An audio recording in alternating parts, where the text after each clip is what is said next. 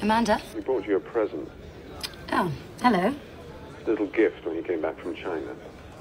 How do you know that? You weren't just his PA, were you? Someone's been gossiping? No. Then I don't understand why. Scented hand soap in his apartment. 300 millilitres of it. Bottle almost finished. Sorry. I don't think Eddie Van Coon was the type of chap to buy himself hand soap, not unless he had a lady coming over. And it's the same brand as that hand cream there on your desk.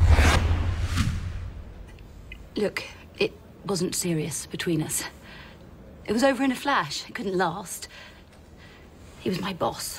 What happened? Why did you end it? I thought he didn't appreciate me. Took me for granted. Stood me up once too often. We'd planned to go away for the weekend, and then he'd just leave. Fly off to China at a moment's notice. And he brought you a present from abroad to say sorry. Can I just have a look at it?